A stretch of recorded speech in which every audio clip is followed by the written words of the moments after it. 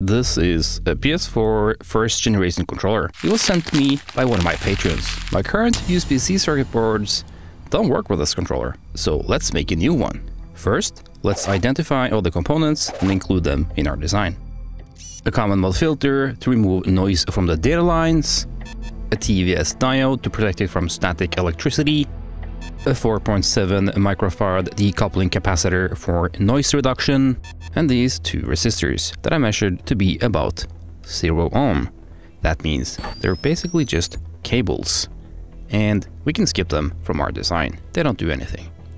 On the top side we have the RGB LED and the 14-pin 0.5mm FPC connector. Then I desolder all the components and carefully grind away the solder mask, uncovering the copper and all the traces. This makes it easy to see all the traces and see how everything is connected together, so we can build our own. The last thing we needed to discover was to see which one of the legs on the RGB LED are the different colors. I did that by probing the different ones and see what lit up.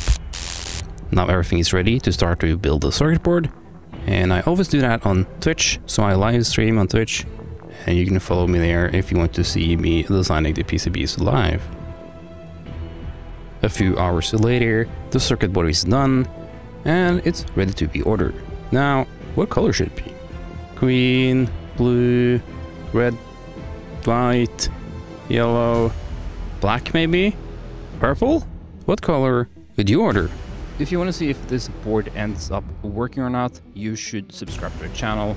If you want to follow me on a more day-to-day basis and see everything I do, check out my social, Instagram, Twitter, and Twitch.